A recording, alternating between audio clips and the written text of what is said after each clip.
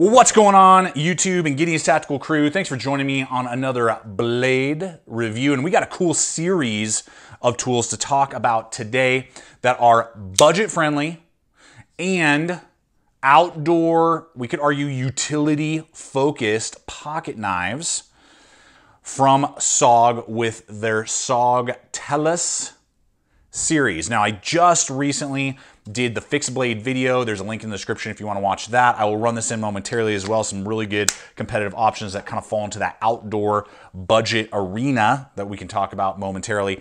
And I've heard you guys recently commenting like, dude, I don't have $200 to drop on a pocket knife. Like, what is new to the market that can come in, like between say 40 and 60 bucks, that is available, and is it worth purchasing? And so that's what these come in at. The larger one can be scored between like 50 and 60 bucks. The smaller one here can be scored for about 40. So falling into that category, depending on, what they do for us, might be really good value. And these are definitely like designed to run in tandem, support your outdoor adventures, to go with you on a fishing trip, a hunting trip, camping with your family, a day hike, or a backpacking excursion. That's what these are designed to do. They're kind of heavy, they're big, they're bulky, they're broad. These are not designed to, go to the office in a pair of slacks or a night out in town with your significant other. They're not this. This is light, slim, fast in the hand, sleek, hot. This is much more broad, big, kind of clunky, bulldozer-esque to be used in those type of environments. And this one being like 5.7 ounces, the smaller one being like 4.5 ounces. So just kind of take that in consideration when you're considering that. And I will have links for you guys throughout this video over to the affiliate networks that I regularly partner with. So if this series makes sense for you, always appreciate it, or just gear purchases in general. Now, the first thing we got to address is this right here. This series is made in China and says Cryo 440. Now, when I hear 440, I immediately think 440A, which is not impressive. Doesn't make me get up in the morning and get excited to use the tool. So the weird thing is, though, when I bought, and that's what the old, if you will, quote unquote, first series with the fixed blade and the manual larger folder say on it. But then if you go to what came out in the spring, and I bought those back in November of 2022, I bought this guy a little bit later. It came out second, which is Cryo 440C. Now 440C is much better. And so I actually tagged SOG in a post, asked them, finally got some information, and found out that it was basically a typo as they were transitioning from GSM Outdoors to like owning SOG, which is a whole different conversation. And it just wasn't communicated and wasn't put on right. The entire TELLUS series is 440C, Rockwell 58 to 60, which is a good Rockwell for 440C. 440C is very stainless, rust resistant, which is great if you need that. And because of that 58 to 60 and just kind of the cryo treatment that they did, it's going to, in many ways, have better edge retention than your like HCRs and AUS 8. Take a little bit longer to get a good edge on it. Fine edge will take a little bit more effort, but the good thing is that the relief edges on this entire series are excellent. This one actually bit me twice. It is razor, razor sharp. The entire series was really ground in well. And as we are discovering whether or not this is the right tool to take on our adventures, I can tell you that there is one device that absolutely goes with me and that I trust on all of my adventures when I go into the backcountry, and is today's sponsor, is my Zoleo satellite communication device. This thing is awesome. I've been rocking it now for 2 years, and I'm super glad that they are a regular sponsor here at the channel because they offer peace of mind to myself, my loved ones, my wife. I'm able to communicate when I'm in environments without cell coverage. She knows that if I get injured and I'm by myself, or I'm even with a group and we can't call out, we can easily hit that SOS button, and it's going to hit and be able to communicate and be able to message back and forth first responders, let them know what's going on, what the situation is when they come in for whatever scenario it may be. And since it's on the Iridium network of satellites, not only is your text messages going to go through and get to where they need to be, but also that SOS in an emergency. So this is an amazing device, guys. I use it regularly, take it with me, have let other people borrow it because it's great. You can untether it and someone else can use it without having to build out a whole account and do all these other things. And so that is awesome. And there are great different levels of subscription. So it's a very high value piece of equipment that gives you extra peace of mind. So I will have links in the description below this video, as well as my exclusive promo code, which will waive the $40 activation fee. So I encourage you to go over there, check out all that Zilio has to offer, because I'm just scratching the surface of its capabilities, and check out what it has to give you just that extra peace of mind the next time you head outdoors. Now the ATK down here is the assisted smaller version at 3.2 inches of blade length, and then the larger FLK is going to be 3.6 inches of blade length, and this will have a stonewash finish. These tend to have coated, and I think they might have uncoated, kind of like a smoke, which is really cool looking.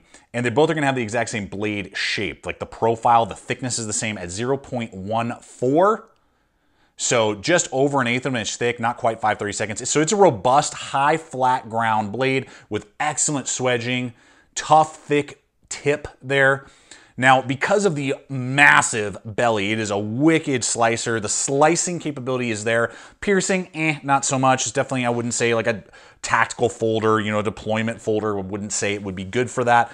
Though the tip is enough that you could pierce a package if you had to, that type of thing. But it's definitely in the sweeping belly where the focus is, and carving, whittling, you know, doing those type of things, making a feather stick if you had to for a fire. The blade shape is excellent for that. If you need to just do heavy utility, the tip is enough strength behind it that you can do some more prying than say like a paper thin tip. I mean, don't be an idiot, it's not a screwdriver, but you know, you have a lot more robustness there behind it. And then great food prep knives. If you like having maybe a bigger, bulkier blade that's not ideal for food prep as your fixed blade, these would be excellent to do a lot of food prep around a campsite. So that aspect, I was really pleased with not only the steel that was chosen after we got clarification, that typo, and the performance in the idea of these being outdoor and utility focused blades. So I was really happy with that aspect. Now, lockup and deployment is different for both of these models, even though they look similar. Now, they're both going to have ambidextrous thumb studs and a kind of shallow flipper that's kind of square. It's easy to engage. So if you have like leather gloves on or work gloves on, this is an easy tool to engage, which is really good. I like that, you know, cold weather gloves. This is easy to deploy, not only with the flippers, but then also with the thumb studs, which are pronounced, they're ambidextrous, easy to engage left or right-handed. Here it is, like left-handed for me. Easily done, no problem there. Now, what's really weird is that the FLK has polymer thumb studs that match the color of the backspacer. It's not a deal breaker by any means, it's just kind of odd, and it definitely has like a polymer feel to them. But the the ATK, the smaller one, looks to me to be steel. Those are not polymer, so it's kind of odd. Some people may hate it. It doesn't bother me. It fully functions, and they haven't, you know, loosened up or caused any sort of problem there. Now, the larger version is a manual that runs on some form of ball bearings. I can see a few bearings in there. Good pivot size. It would have been nice to just have bronze washers. That would have cut down on cost and given it a little bit extra durability. It's not the end of the world, but that's just something that I always look for in outdoor folders, is like, I prefer that.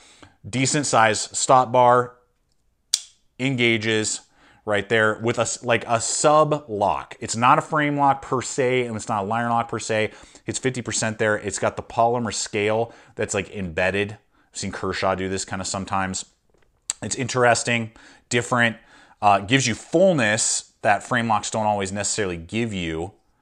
And it is got some slight play side to side, which is what you normally get with ball bearings, but very solid up and down. Very, very, very, very solid. Feels very secure. I never felt like the frame lock, sub lock, whatever we want to call it, was like shifting or anything like that. And then good centering straight down the middle and whips open. So that's the manual version. The smaller, cheaper ATK is assisted.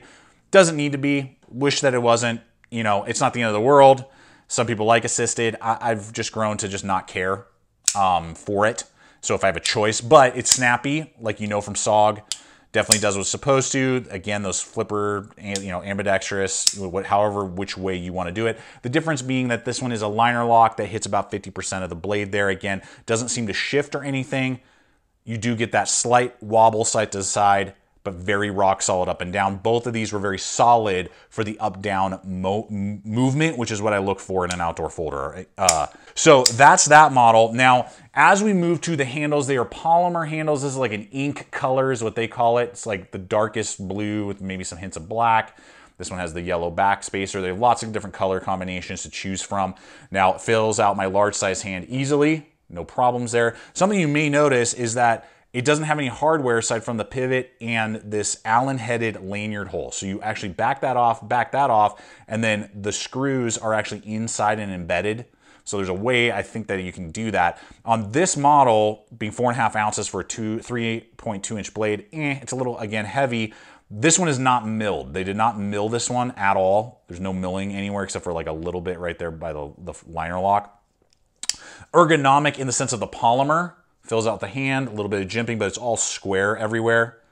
So it's not hot. It doesn't create a hot spot with the jimp aspect. And medium texture. It's not amazing, but it's not bad. And in the sense of the handle design, ergonomic, totally gets the job done. The larger version, again with that sub lock, same idea, blocky, jimping everywhere.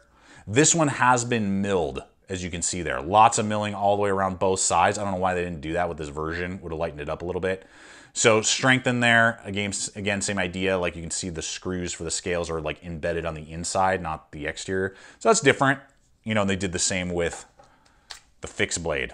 So kind of unique there. And since I have it out, I'll just show you really fast the sizing. And again, you can check out the full review on that. The fixed blade will be slightly larger. There's a lot of good aspects for this. This is like a stainless steel 440C camp knife, between 50 and 60 bucks. There are some aspects that, you know, just go watch the video that you would need to know before you pick it up involving the handle, pros and cons. So up until this point, guys, the handles, again, you know, they're cheap. They feel cheap. They're synthetic polymers. But again, they're cheap. You know, the pricing is there, 40 bucks, 50 to 55, I think, 60 maybe. I can't remember exactly off the top of my head for the folder. You know, so maybe 50, I think, for the manual larger one. Here is really the kicker that is kind of sad, is the pocket clip. Man, oh man, if this was differently designed, these would have been like very good competitors to a competitive option that we have, which is the Gerber Gator. Now the Gerber Gator, made in America, about 55 to 60 bucks still for the 420 HC version. Amazing outdoor folder, full handle grip, great blade shape. But you're gonna have to put like a thumb stud. I have a quick thumb stud on there, you know, to like actually get a one-handed action. And the nylon sheath that it comes with is kind of bogus. So I, you know, invested like an extra 30 bucks into a bushcraft. You can pick these up, links below. Leather sheath that works a lot better and kind of like fits the vibe of that. I was hoping that these SOGs would basically be like way more easily to deploy, about the same price point, arguably even better performing steel. You know, but it really is going to come down to these pocket clips, which are ambidextrous, but they are too low, meaning that there's a very high pinch point. Great for gloves, again, outdoor idea, but it's raised so high. So high, guys. I mean, look at how it compares to like a buck. This is the buck. You can see it's much lower and backed off, so that the hotspot, what ends up happening is that the hotspot is right in the middle of your palm. And it is not comfortable to do hard push down cuts for more than a minute or two. Now, if you have gloves on, it's a little more bearable, but if you're gonna make fuzz sticks, feather sticks to get a fire going, I don't like it, because I mean, I wanted to, and the blade and the ergonomics work. The handle pocket, or excuse me, the pocket clip creates just such a hot spot on both of these in those type of woodscraft tasks that it's kind of unbearable. Quick cuts, no problem. General utility, not an issue. Doing some food prep, you know, doing like a little pinch cut and like, you know, doing, you know, a meal and cutting some cordage, you know, no problem. But if you're gonna bear down on these tools and actually do some harder work for an extended period of time, the pocket clips are just way too high and too low. If they'd been backed up to here, it would have only been like on your back pinky and you probably wouldn't have even felt it, or it would have been doable. As it is not doable for extended cutting. Now, that doesn't mean that they're total garbage and trash, but it really limits what these could have been. These could have been better, like featured versions of like a knife like this Joker Crocker. You know, very ergonomic, full handle, full flat grind. This one has a 90, there's no 90s on this. You know, I mean, this would be an excellent camp tool to have as like a pocket knife, right? But the handle is designed to help that, but those pocket clips, so you could take the pocket clips off and just throw them in a pouch, buy one of these pouches. Let's just see if this larger one will fit in there. The larger one would totally fit in that bushcraft. Look at that. So, I mean, that's an option. Or if you're just wearing it maybe at the work site, you know, and you're just doing general stuff, no problem. But man, if that was just better designed and higher ride, it would have really helped out a lot. So that is, again, just giving you perspective with that Gerber. There you go. Very similar in size. Almost identical, actually, in handle length, blade length to the large, the FLK. So, guys, that's me. That's my experience with the TELUS series. Let me know what you think, particularly if you own one. How has it been performing for you? How has it been holding up? Always appreciate those comments. I appreciate you guys coming over today and watching this video. And hopefully it's helped you better determine if the TELUS I'm talking too fast. The TELUS series is worth throwing into your rotation or not. And just appreciate your guys' time. And I hope that you have an excellent week. And until next time, always remember, stay equipped, stay prepared, and I'll see you out there.